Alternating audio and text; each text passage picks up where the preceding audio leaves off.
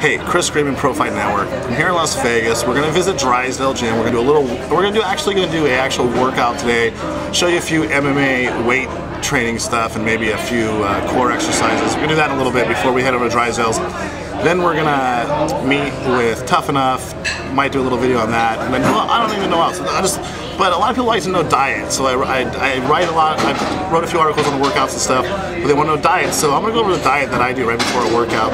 Number one is you have to bring your favorite friend. Mine's Cooper, and Cooper and I have we have a good relationship, which is cool. And if Cooper keeps you company before your workout, that's good. You guys can confide in each other. So what I like to start off with is oatmeal, raisin, because the raisins are good just for, well, you guys can probably figure that out. And then a little milk, a little calcium. Okay, it was real important because you're getting the good for you stuff. But then what happens is you're gonna burn a lot of carbs. So then what I do is I replace this plate and I bring over what I really want, and that is the carbs, which is this. This is what you burn.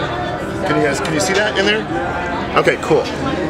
So so that's what you burn off, and this is actually what's good for you. So I was gonna cut the video off and just tell you I eat that, but then I'd be lying, and I don't like to lie. Anyways, we're gonna do a workout. It's gonna be real crazy intense, but it will be short and sweet.